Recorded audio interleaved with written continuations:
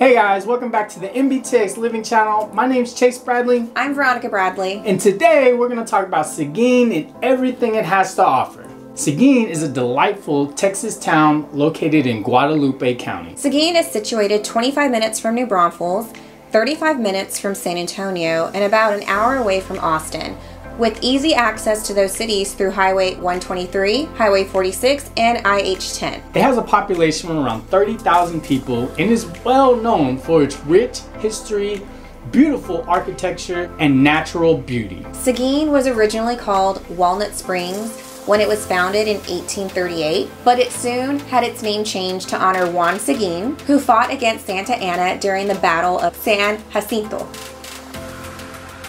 You're never far away from a historical landmark when you're in Seguin.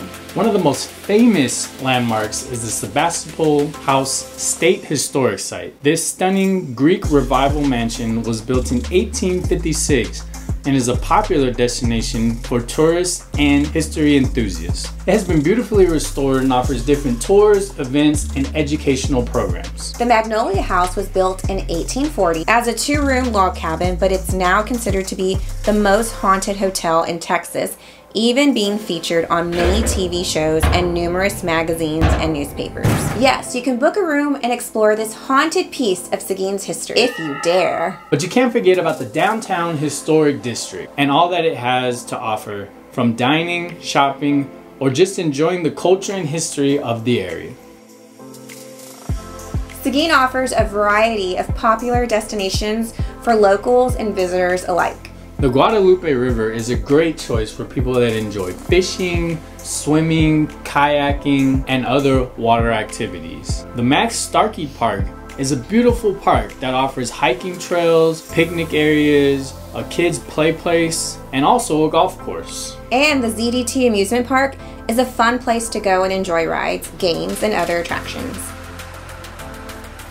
There are a ton of great food options in and around the historic district. Some of our favorites are places like Ebby Ebby Sushi House, A-Tan, which is a great Asian place, and Burnt Bee Barbecue. Yeah, that's right guys. If you want to eat the Burnt Bee barbecues, I recommend getting there extra early and waiting in line. Normally I wouldn't say wait in line, but if you do not get in line, you're probably not going to eat. That's right. Seguin is also home to a number of excellent schools. They have the Seguin ISD and the Navarro ISD, which is one of the highest rated school districts in Guadalupe County. Seguin is also home to the Texas Lutheran University, home of the TLU Bulldogs. All right, Chase, we've talked about attractions, food. Now let's get into the cost of housing in Seguin.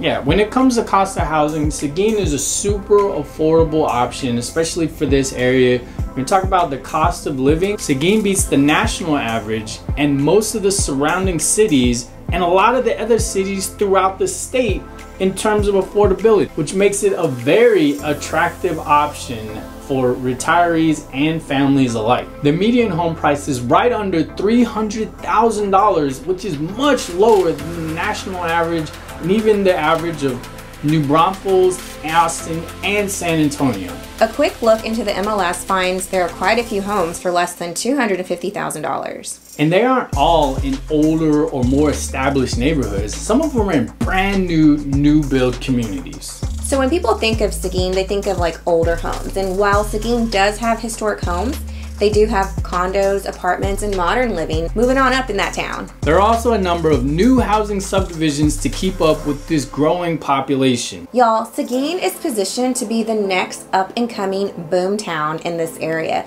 With so much coming to this area, we have new housing development, retail, and that's literally in the next few years. So if you want to get in on Seguin, you should do it now.